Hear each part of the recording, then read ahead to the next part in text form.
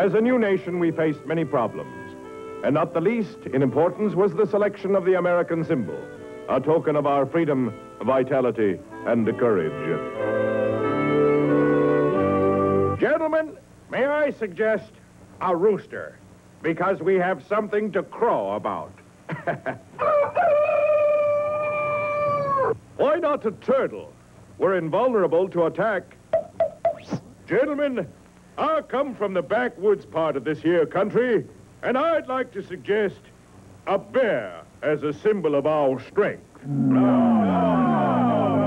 How about a raccoon? What's wrong with a buffalo? No. Gentlemen, please, we must arrive at a decision. Meanwhile, nearby in a little pet shop, history was about to be made in a simple deed of one Hector Heathcote. Patriotic, courageous, and simple. This is the duster, Heathcote. Oh. Extremely simple. Now let's get started on the inventory, Winston.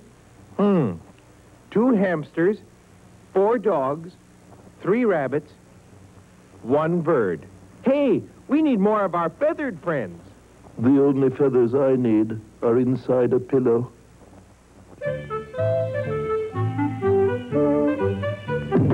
Look, Winston, there's a real majestic bird. He should bring a handsome price.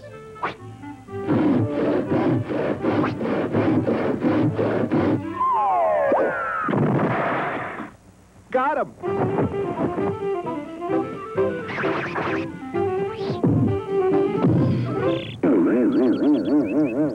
He has a real talent for this sort of thing.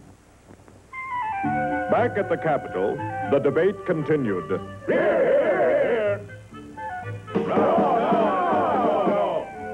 Not that. No, never. Now, Heathcote was not one to give up easily. In fact, nothing was easy for Hector.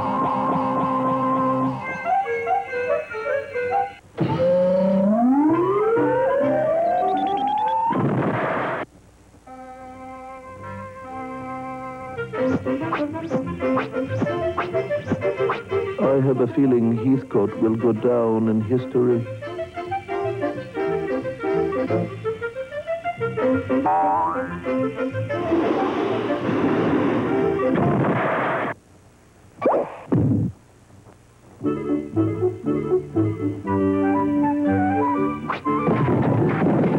Now I've got you, my fine feathered friend.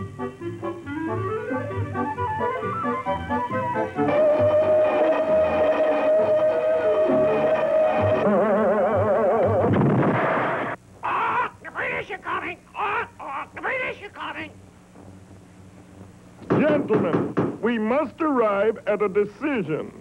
As a true example of our American spirit, I offer my wife's trusty Poopsie. And I say it should be a cat. Gentlemen, order! Order! Order! By this time, any normal man would have been discouraged. But not Heathcote. He had just begun to fight.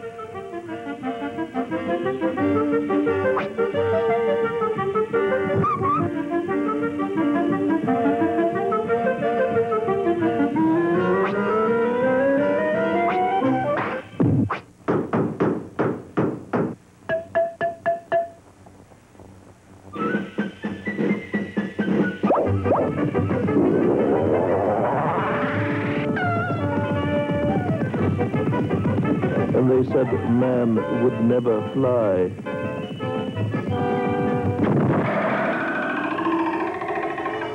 Gentlemen, after weighing the problem thoroughly, we have... Wait! What's this? Look!